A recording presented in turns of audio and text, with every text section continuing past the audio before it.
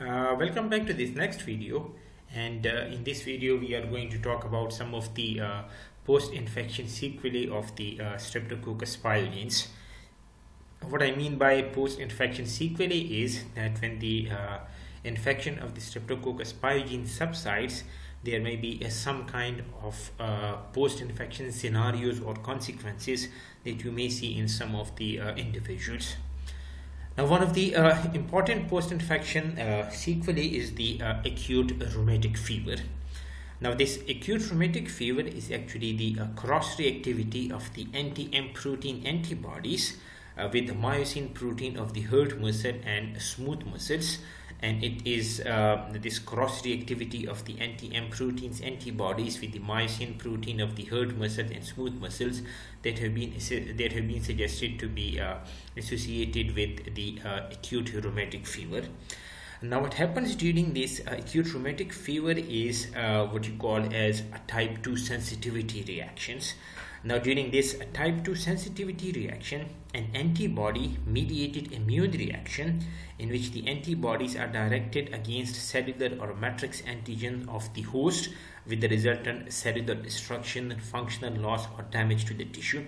If you talk about the Streptococcus pyogenes, in this particular case, the M protein of the Streptococcus pyogenes, they are very much similar to the myosin protein of the hurt muscle and smooth muscles.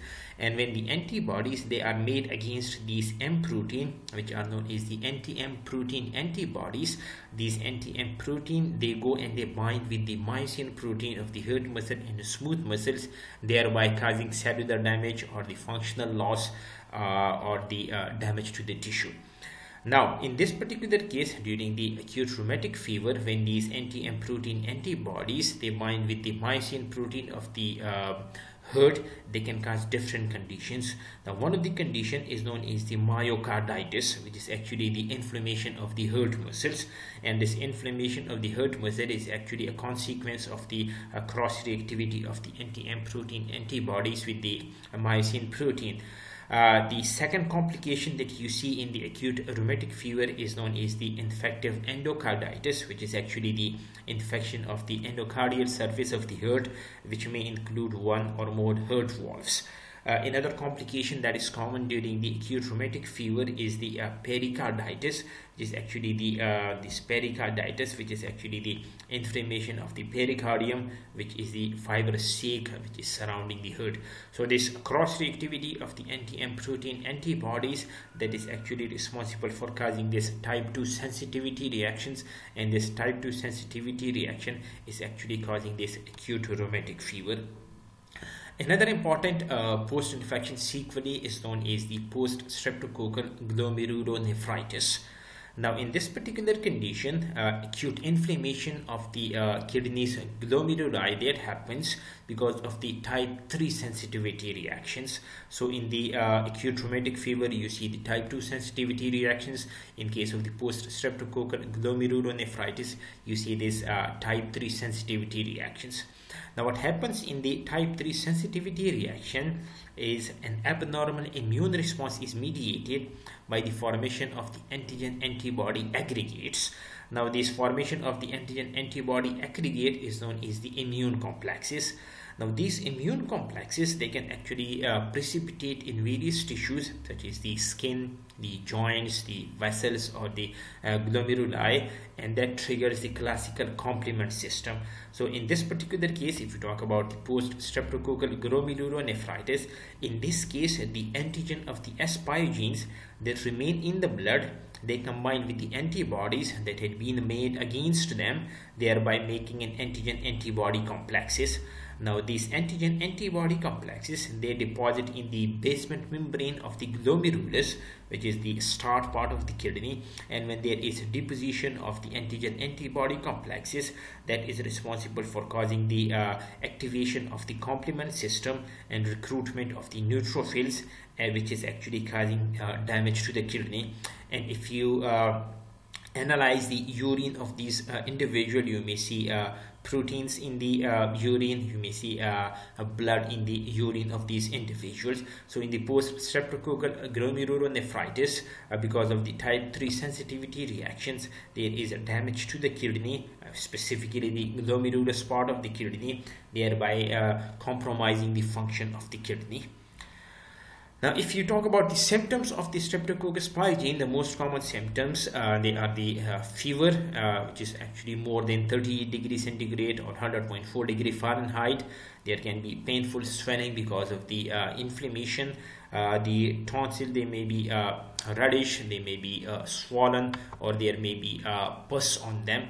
And if you look at over here, you can actually see these pus on the tonsils of the individual having the group A, Streptococcus group A pyogenes pharyngitis. There may be headache, there may be nausea, vomiting, or abdominal pain. So these are the common symptoms that you see in the individuals with bacterial pharyngitis. If you talk about the diagnosis of the Streptococcus pyogenes, the two most common methods they are used. One is known as the rapid Strep test, and in this particular rapid Strep test, you actually get the result in about 5 minutes.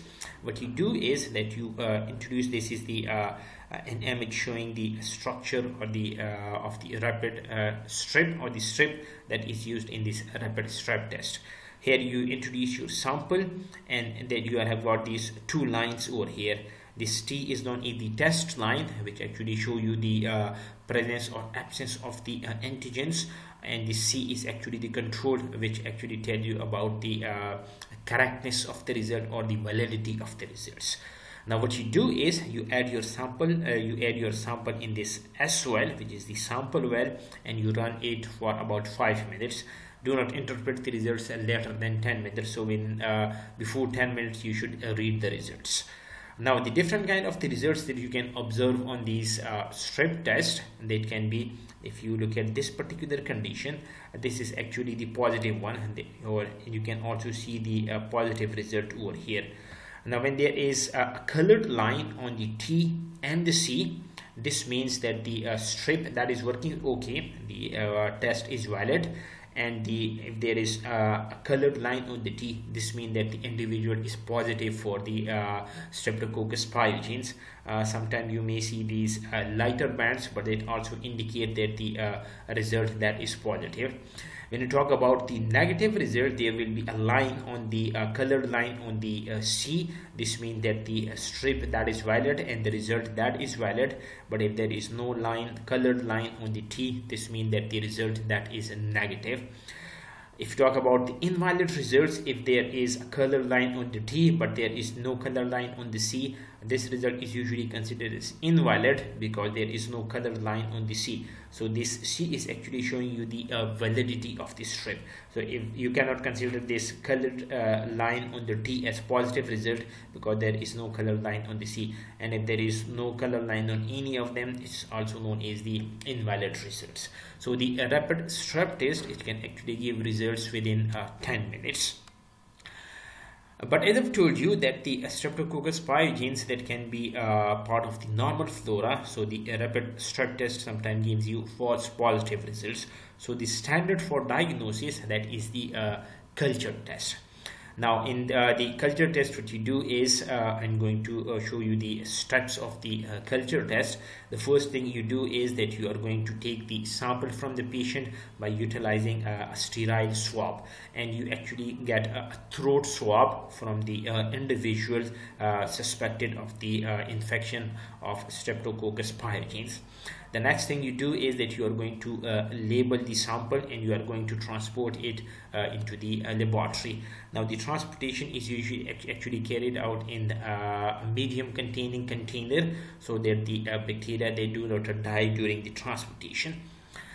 The next thing you do is that you are going to grow the sample on the media. In the case of the Streptococcus pyogene, you are going to use the blood agar. So this is the strip, this is the swab that you have taken from the suspected individual, and you are going to spread that on the blood agar media.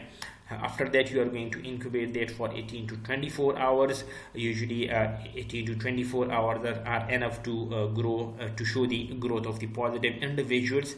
But if there is no growth for 24 hours, you may give it some extra 24 hours to see whether there is growth or there is no growth. The next thing you do is, after incubation, you are going to check for the examination for growth, and then if there is any growth on the blood agar media, and if there is growth on the blood agar media, then you are going to go for the antibiotic sensitivity pattern. Now, during this antibiotic sensitivity pattern, you actually apply pelotra of the antibiotic discs to the plate containing the Streptococcus pyogenes, and then you see which of the antibiotic is best against killing that particular Streptococcus pyogene or inhibiting the growth of the Streptococcus pyogene, which is later on used for the treatment of the Streptococcus pyogenes.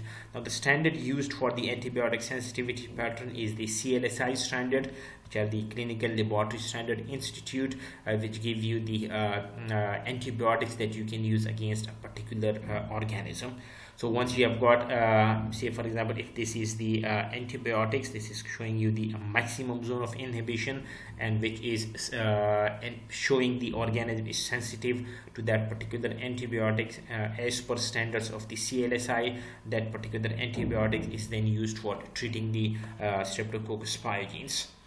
Now, the standard antibiotics that are used for treating the Streptococcus pyogenes are the penicillin G or the cephalosporin, for example the ceftriaxone, and both of these, they are actually the cellular inhibitors.